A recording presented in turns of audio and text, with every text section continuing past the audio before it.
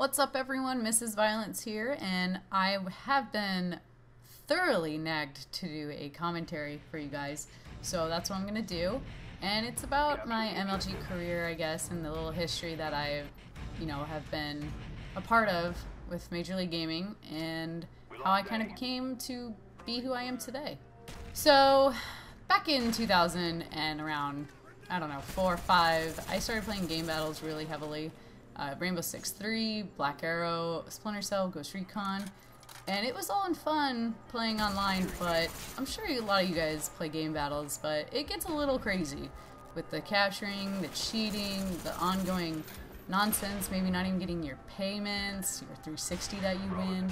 Oh yeah, game battles is fun, but Major League Gaming was where it was at, so I took a big risk and I stopped playing game battles and I started to focus on forming, myself as a pro gamer. So I started to think about going to LAN events, on the mainland, because throughout high school I was in Hawaii and I couldn't really go to LANs. There wasn't any, and if there was, my brothers and I pretty much won them all. So when I moved back to the mainland, it was a little difficult to get back into the whole LAN scene, but I did it, And I went to my first MLG event in 2007 at Meadowlands, and it was awesome. I went in, playing Rainbow Vegas with a pickup team with some old buddies of mine, and after that, I pretty much got into Gears of War.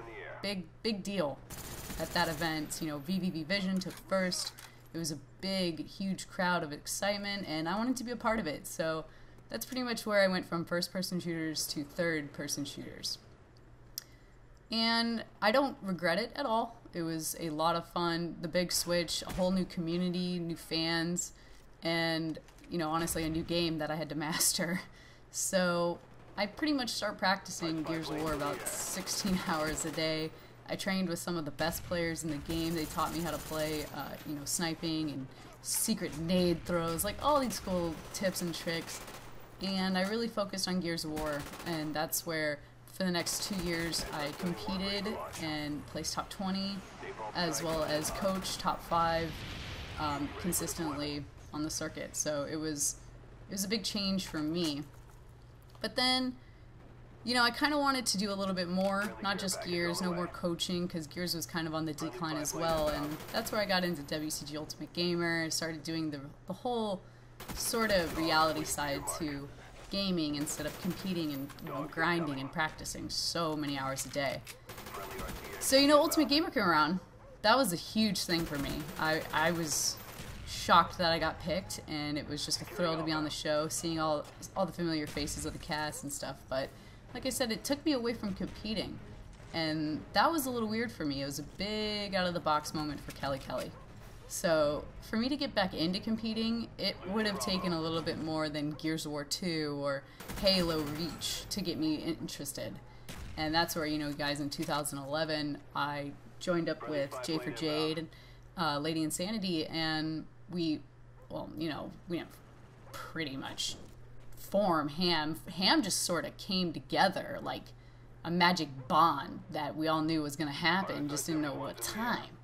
So we teamed together, and we performed great. We get a great response from Treyarch, Call of Duty Black Ops. MLG loved us. It was a big hit, and I thoroughly enjoyed that team. It was a lot of fun competing with Black Ops, and there was a lot of rivalries. It really brought the heat and passion back into competing for me, because it was gone for a little while since, the decrease of Gears, and even Halo was just on the fritz. So Call of Duty really made me bounce back, and thank God, because I wouldn't really even consider competing again unless it was for Black Ops 2 or something. So what do? I compete all year long. So what happens? My competitive career takes a little spin and goes towards reality again. Reality shows call, and Kelley, aka me, aka Mrs. Violence, is ready. She is ready to be on camera again, because that's what I like to do, So the controller, Battlefield 3, came around and kind of interrupted my MLG plans for Orlando and Providence, but no big deal, Ended up winning, kind of took a spin here in my career again. But hey, you know, I'm still pretty big in MLG. I plan on going to all of them, as many of you guys know. Now, competing, that's a good question. Everyone is asking me what I'm going to be doing. I don't know yet, you guys. With no Halo, you know, no Gears, no COD, no LAN, you know, it's a little weird. So I'm really looking forward to Black Ops. You might see me with the controller in my hand, you might not. You might see me with a microphone. So I really hope you guys liked my quick little 43-in-1 here in Black Ops. I was live streaming with you guys, had a girl playing with me, and she was boss. So of course I enjoyed my time. Well, I hope you guys enjoy. Please subscribe, like, and give me a comment down below. Tell me what I can improve on, what I can't improve on, because I'm the bomb. And I will catch you guys on the flip side. Peace! Our spy plane's in the air.